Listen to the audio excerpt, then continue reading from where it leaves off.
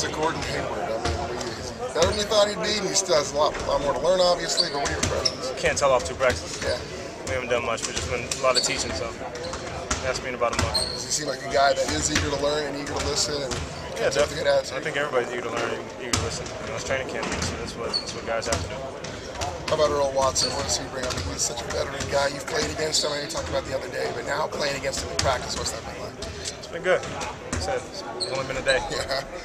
What do you expect him to bring to this team?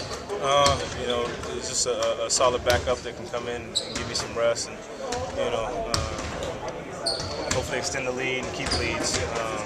He's a guy who gets out and defends, picks up full court. He's a great defender. You know, knows how to run offense.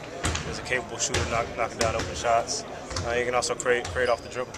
It's a pretty deep position now with Ronnie Price. He played a lot of minutes last year, maybe a number 3 now. I mean, that's deep.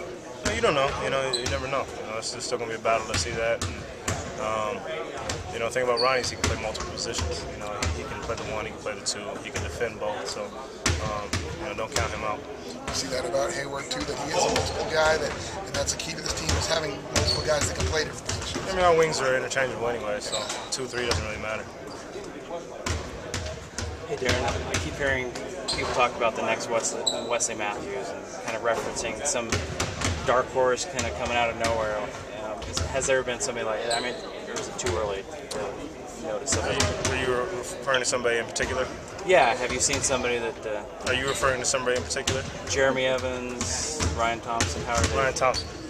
I think that would be the guy you're thinking of. since Jeremy Evans is about 6'8". No, but I 180. I just meant the concept of it. No, I think actually Ryan Thompson's a lot like Wesley Matthews, except for he's a little bit bigger. But Jeremy's definitely I think he can help us this year. You know, his athleticism is, you know, speaks for itself, and you know, he's a smart kid.